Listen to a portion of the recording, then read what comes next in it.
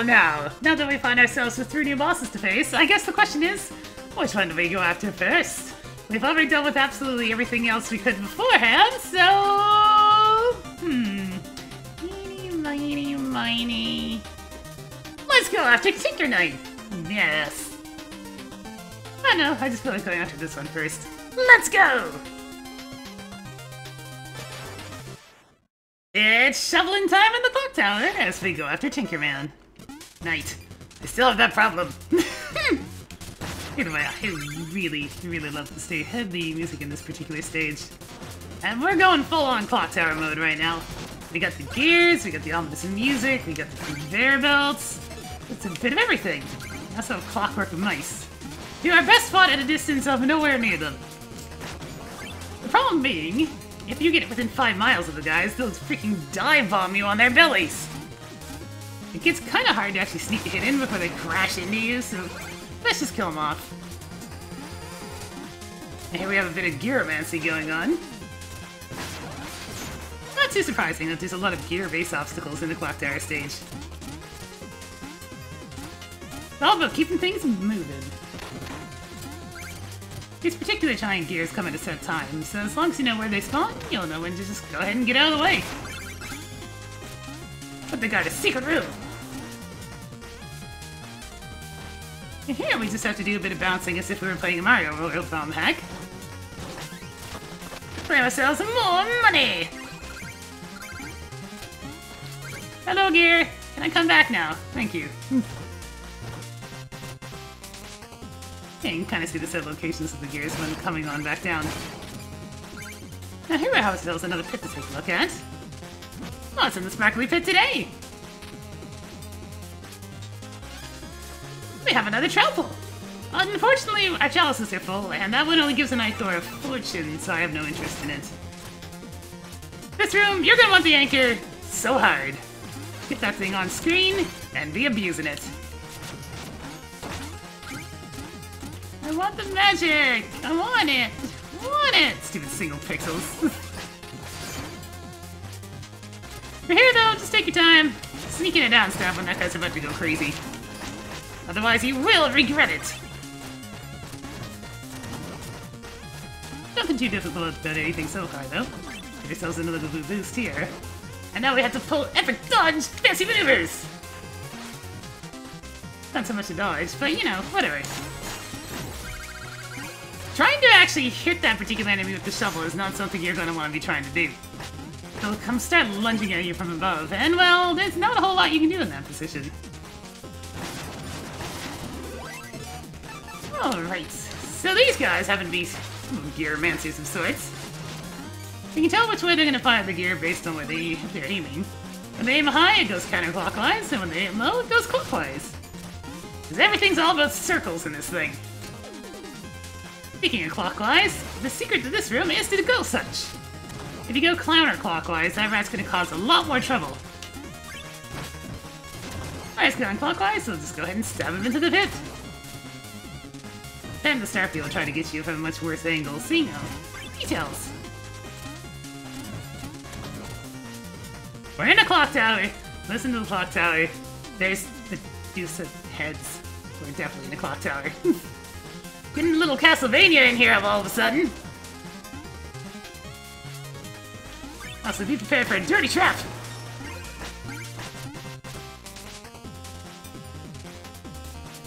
Now, the game's pretty merciful about where it spawns the Medusa heads. When you get to the extreme edges of the screen, it won't bother. Which is really good, because that way you don't have to worry about them suddenly popping on screen and destroying you. You wanna go? You wanna go? Yeah, we went. We went. You lost.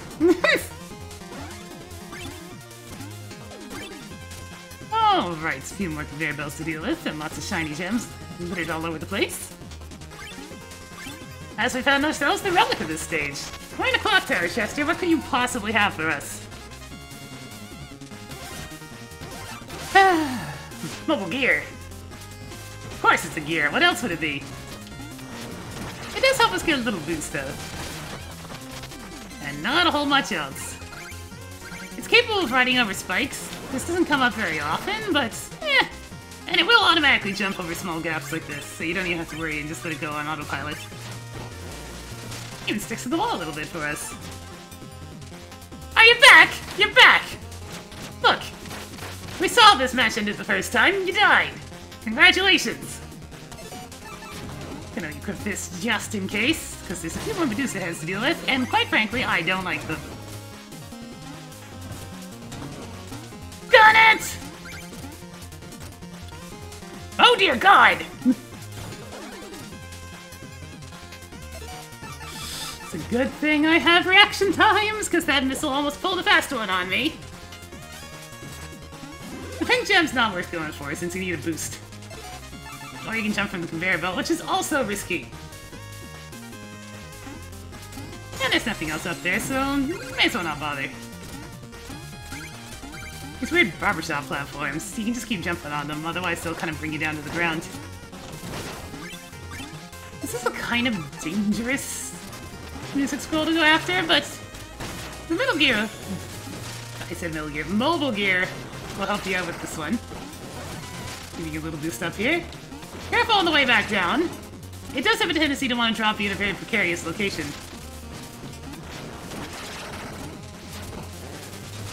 There we go. It's all about gear safety. So now, we actually have a room that the mobile gear can actually cheese. Figured cheese, would you like some in the form of fire, you pesky rat? All you gotta do is pull off fairly quick maneuvers, and you don't even have to follow the auto-scrolling platform at all. This is actually far easier, as all you have to deal with is timing this right. That fellow is actually a combination of the red and the green knights, so you don't want anything to do with him if you can. Hello? The Clockwork mice work a hell of a lot like the various ground-based enemies from Mega Man, that they get faster when you're on the same level as them. You can bounce on these gears if you want. It helps out for trying to get through to safety. More mysterious wall checking to grab.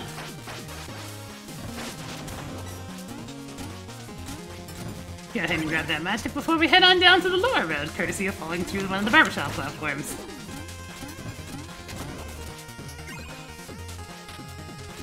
This segment features falling gears of all things.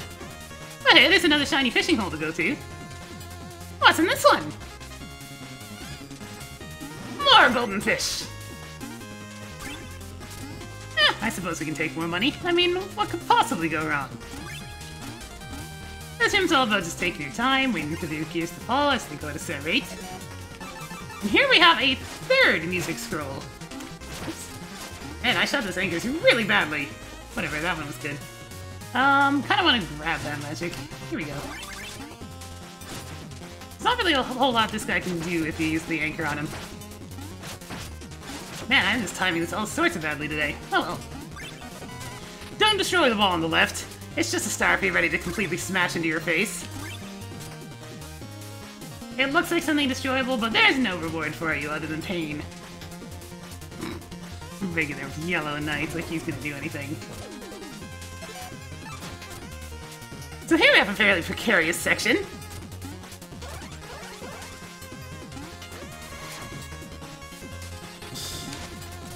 Missiles are kind of random during that first stretch, so they can actually spawn in some very dangerous places and result in a rather close-looking run right there. I need to equip the freaking locket because I had a funny feeling that they weren't going to behave this time. Usually they actually position themselves in a way that you can get a quick boost and actually speed around the ladder a little bit, but this time they wanted blood. Once you get past the little Medusa head missile sections, though, the rest of it's nice and easy. Not really anything else up here, so let's move along. Now, if you want your healing here, you have to not lower the platform first. Because good luck getting to it at this point. So, we're going to be showing a particular secret about Tinker Knights. I hope you'll enjoy it, but let's go take and pay him a visit.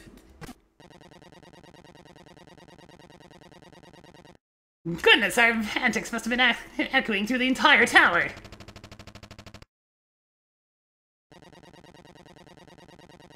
You shouldn't have called him little. So about him. Congratulations, we saw everything he does. Except for sometimes he'll freak out and fire wrenches all over himself, but that's about the only other thing. Yeah, Tinker Knight has two forms because the first one's so pathetic.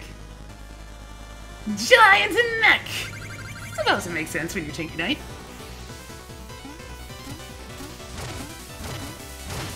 So once you get up here, it's really kind of easy to keep hitting them. You can literally just walk off the platform and hold down, and you will be hitting Tinker Knights. Embarrassing, really. Poor guy.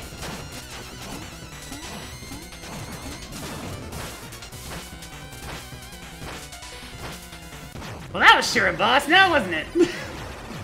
Tinker Knight is probably the easiest boss in the entire game to do no damage, if you know about the trick to his first form.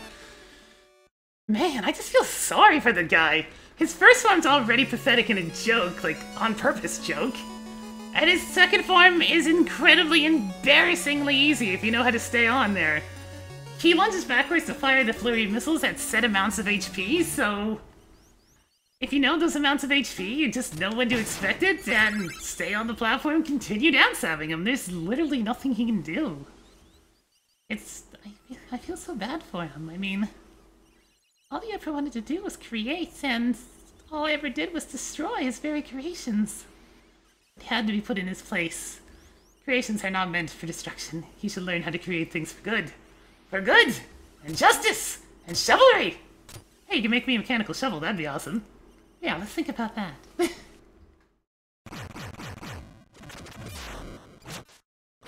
Oh, but first we have another bonus boss to go ahead and deal with. Hey there, buddy, how's it going? Let's pay yourself a visit. Oh, what a beautiful, eye-piercing sunset. Thank you, that's much better. And so he meets the rather ugly, wandering warrior. Hi, Phantom Striker. Your spite did not translate too well into this game, did it? He's pretty much just your standard, I'm going to test the power of the legendary knights of each area, because I can. But he uses the power of lightning! Lightning! Oh, that's enough stabs, thank you! You can tell what attack he's going to use based on the number of lightning bolts that come down when he summons lightning. I'm saying lightning a lot. Whoa! Whoa! Whoa! Dodging! Not careful, he's going to go for more lightning. Here we go. Whew, that was almost greedy there. Okay, watch out for the homing one more time. And down! Perfect! Shovel victory! Okay, so the reason why you want to take down Phantom Striker as fast as possible, and thus as greedy as possible, is because once he does full 2 rotations of his pattern like that, he was about to start a wind gimmick, where the wind is so strong, you cannot get out of the way of his moves in time, so you have to actually try to jump them, and yeah, trying to actually land a hit on him at that point is much, much harder, so that's why I aim for the quick kill to get him down before that actually pops up. He'll show up in the outtakes, just putting that there now.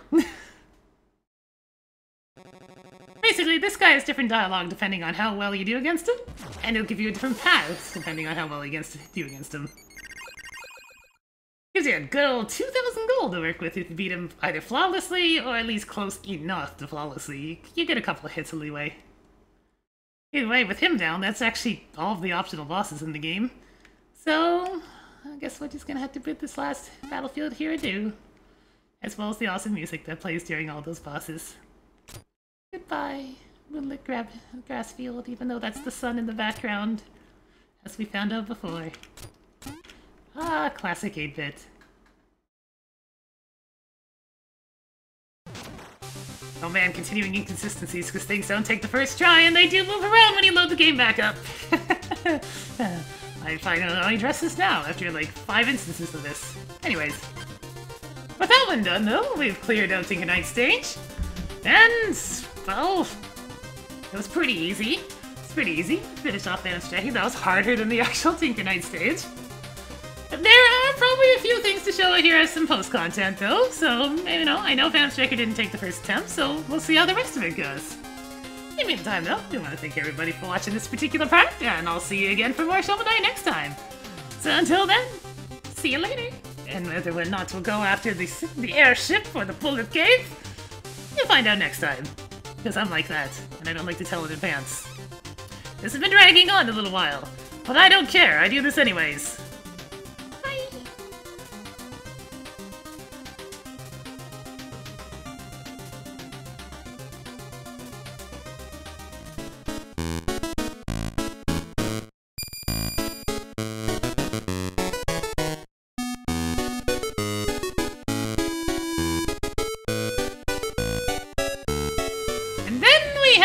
Medusa heads. Oh yeah, we are so in a clock tower. I hit my head on the ceiling and got nailed by a missile. That's just sad. See the low ceiling is slipping and next. There's some careful work with the mobile gear here, and we can get ourselves a song scroll. Oh come on! I slipped. I feel greatly saddened by myself right now, because both of the failures today have been absolutely hilariously bad.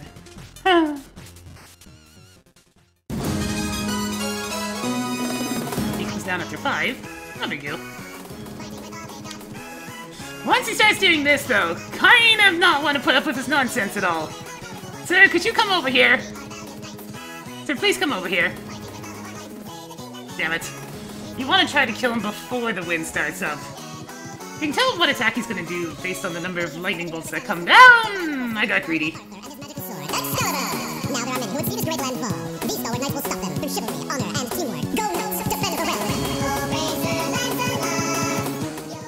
Okay, now things are gonna get tricky because I didn't kill him fast enough.